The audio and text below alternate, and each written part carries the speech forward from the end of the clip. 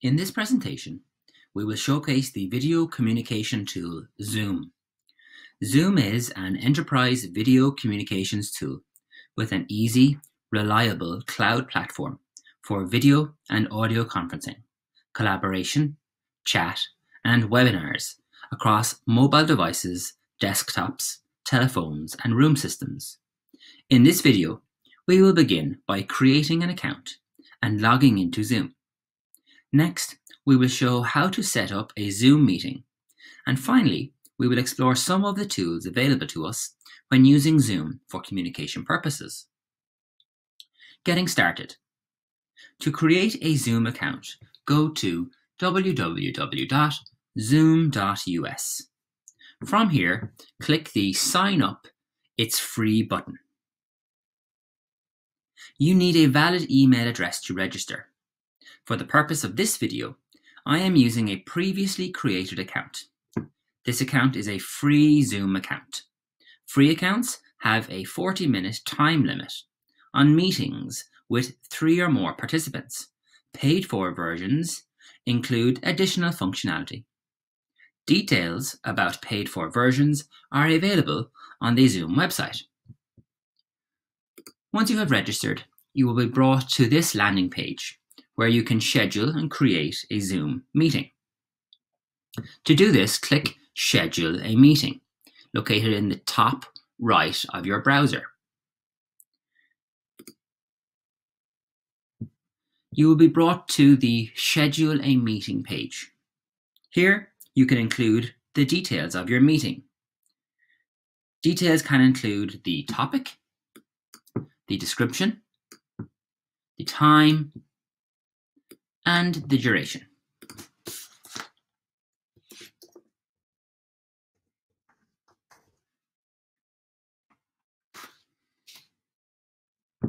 The meeting password, require meeting password, is enabled as default. So is the Enable Waiting Room function. It is recommended that these settings are enabled, but the host can enable or disable them as they see fit. When you have finished inputting the details of your meeting, simply click Save.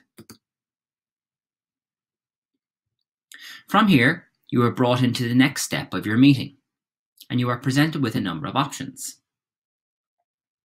First, you can add your scheduled Zoom meeting to your calendar, be it a Google Calendar, an Outlook calendar, or a Yahoo calendar. In order to share the details of this Zoom meeting with participants, click the Copy the Invitation link. The details of your Zoom meeting are outlined in the box. You may share this detail through a messaging service or on multiple platforms. For example, you may use Google Classroom on G Suite, Microsoft Teams on Office 365, or Aladdin Connect. Participants will need to download the Zoom app on their own devices in order to access scheduled meetings. Now we will move to a sample Zoom meeting and explore some of the tools available to us. When you enter a Zoom meeting, you will be presented with a screen such as this. In the bottom left-hand corner, you have the option to mute and unmute your microphone. You also have the option to enable and disable the video. In this video, my video will remain disabled. Moving from left to right across the bottom of your screen, you have a number of options available to you during your Zoom meeting. The first is security. Here, you can enable and disable the waiting room. You can also enable and disable a number of functions available to participants, including the share screen option, the chat option, and the ability to rename their screen. Moving to participants, this is where you will see a list of your attendees. From this position, you can invite further attendees, either those on your contact list or via email. From here, you can also mute and unmute all participants and the More tab provides additional functionality. Moving to the chat feature.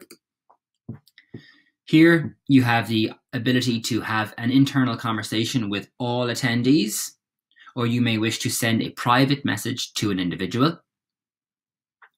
The 3 dots on the right-hand side also offer more functions that the host can restrict or enable and disable depending on their own needs.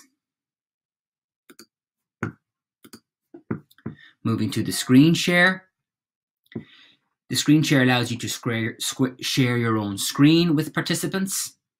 The whiteboard facility may be very useful when explaining or describing concepts and processes. The record facility allows hosts to record Zoom meetings in order to share at a later date. And the reactions tab allows participants to interact and engage with content during the Zoom meeting. To end a Zoom meeting, click the End Meeting located in the bottom right-hand corner. This is where you can either choose to leave the meeting or end the meeting for all.